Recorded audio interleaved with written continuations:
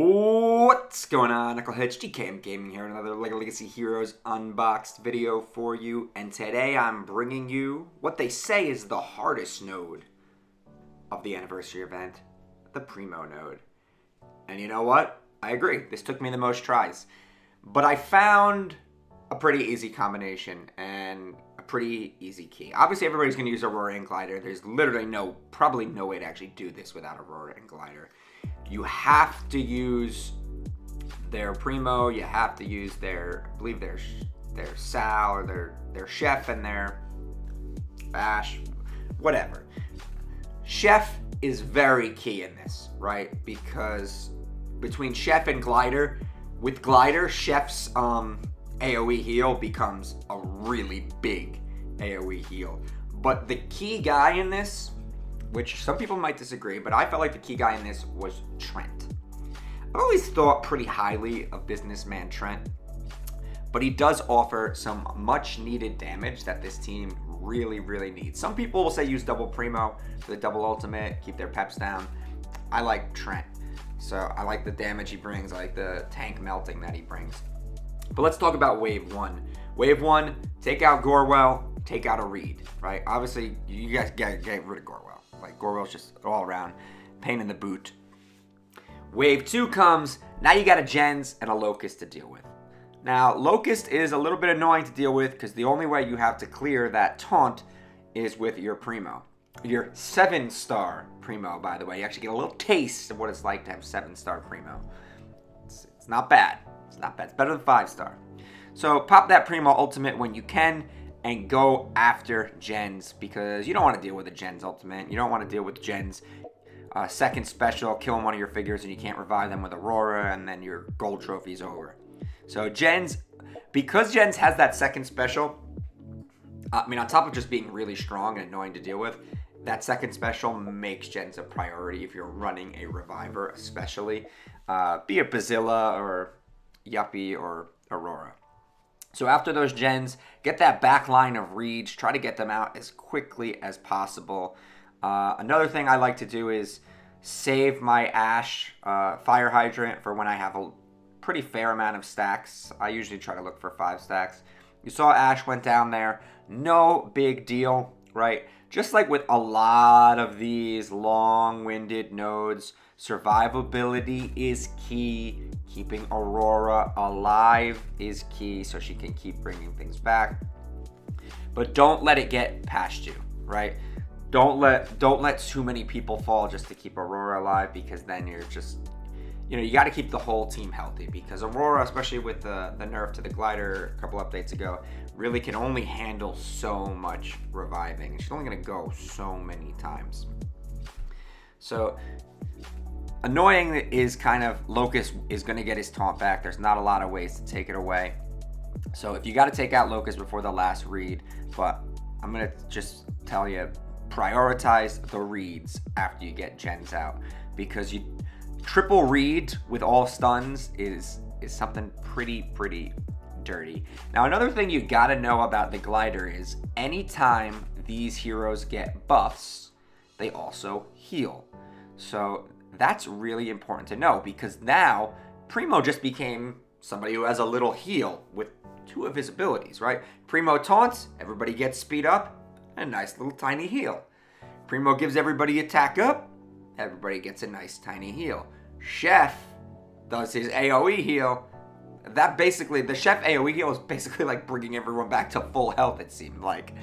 So that was pretty cool too.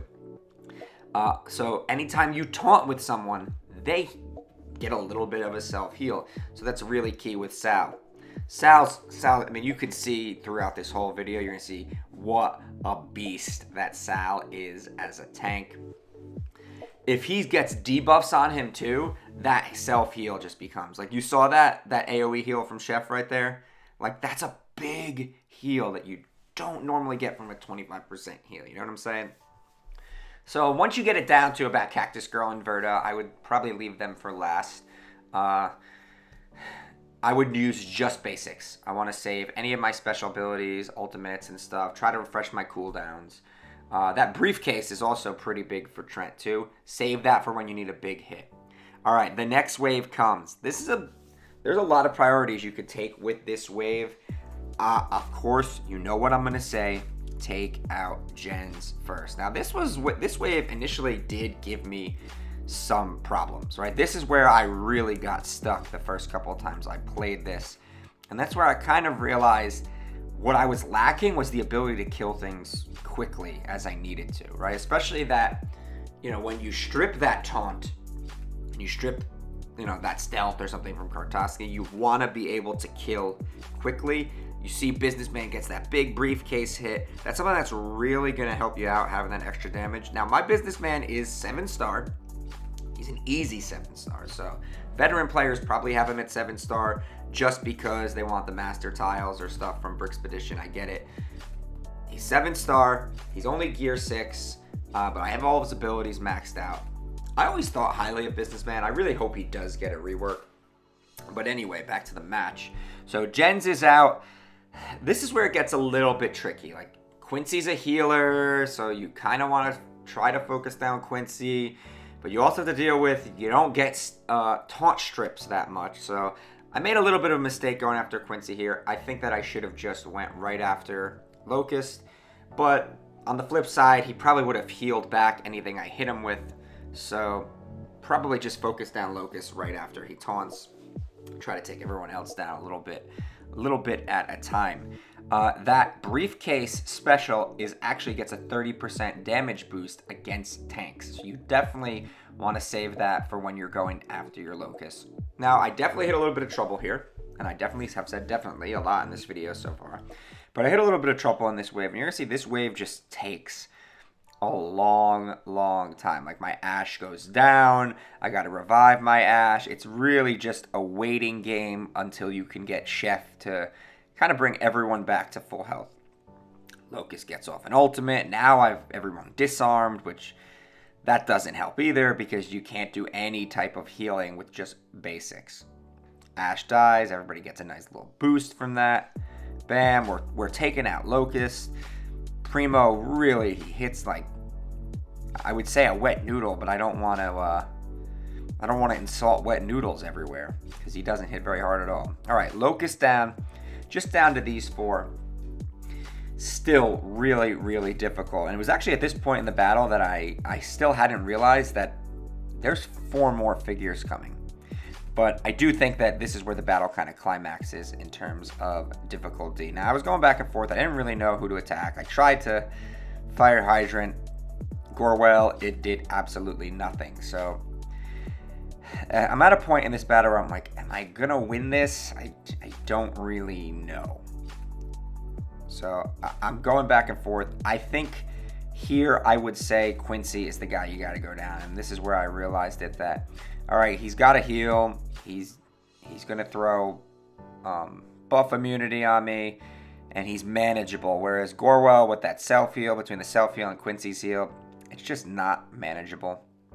Another downside is Chef's Dizzy is not as useful as it could be against some other teams because countering is not a big thing for space. So I found myself using his basic more, which is nice because the speed down really helps. So try to be strategic even with just things like Chef's basic of, okay, I want to make sure that Gorwell and Quincy are the one I'm hitting with this so I can bring their speed down. And the other key was saving your Primo ult, not just to strip things away, but you have to remember Primo's ult also strips stealth, pep. So when you get it up to 5 stacks of courage, it's a really good time to use it because you're going to bring all of their peps down to 0, which is why I could see how the double Primo strategy works. But I personally went with Trent. This was my first time using Trent, and I nailed it gold star. First try, spoiler alert, we get it here. Right, so I do think Trent is the way, and you're probably watching this saying like, Trent, who's Trent? I haven't seen Trent in like 17 days. He's been dead a while. Right, the team survives without Trent. But once he comes back, you're gonna see the damage starts pouring on again, and we can actually start taking people down. It just becomes really hard to kill people when you're running that double Primo, or if you're running the double tank with Sal. And I saw some people run Sal and Chuck. I tried Sal and Chuck. My Chuck's only like 6-star, gear 6. It didn't really work out for me very well. I died pretty quickly. But now he's back. Guess who's back? Back again. Trent is back. And now he's basically full health because I got my super heal with Chef.